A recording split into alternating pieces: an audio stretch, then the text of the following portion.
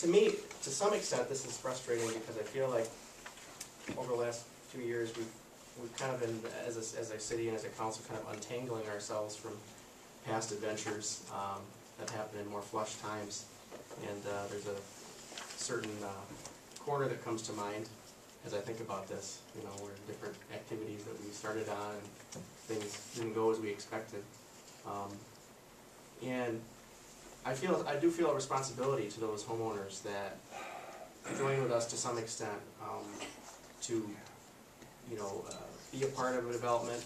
In one case where we were directly developing, another case a little bit more tangled process with a private developer.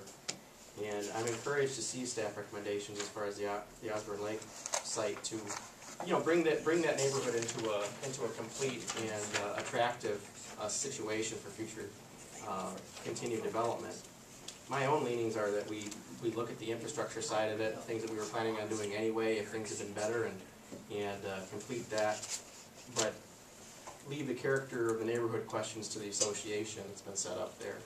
That's just my own first reaction to that.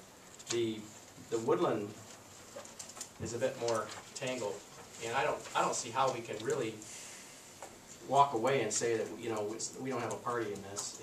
If we're some way that we can help to assure that ownership is verified and that we can help in any way that we can to see that association bring that developer to task, we should do it, in my view.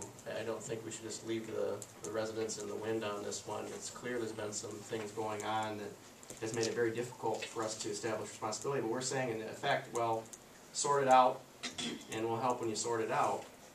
Well, can't we help them sort it out? Can't we help them establish that ownership and you know, start some of that process, and if we can identify the developer to start seeing what they're responsible for?